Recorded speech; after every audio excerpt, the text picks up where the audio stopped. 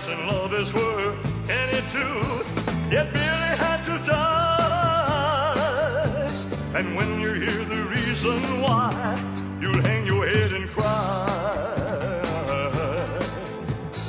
Billy and Sue met the first day of school, and ever since lived by the golden rule. 'Cause when you do unto others what you wouldn't want done to you, you have to be a fool.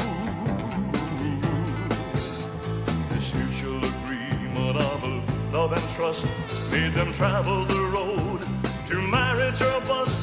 When Billy was old enough to take a wife, he was old enough to fight for his country and his way of life.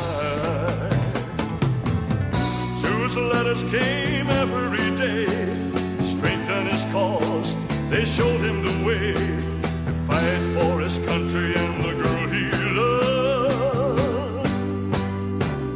That's the soldier's only pay. And Billy heard no more from Sue. He was worried, sick, and what could he do? Yeah, the bullets were screaming as they hugged the ground. And back home, Sue was running round. Billy was getting less and less strong. His hope and his faith was almost gone. And then, like a miracle, the letter appeared. Billy tore the letter open and it read, "Dear John." A look came over Billy that would scare a ghost. A familiar look seen on soldiers coast to coast. And even though the air was filled with lead, Billy jumped up. They shot him dead. Now Billy was buried in a faraway grave.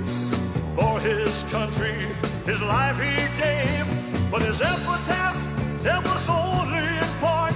He didn't die from a bullet, but he died from a broken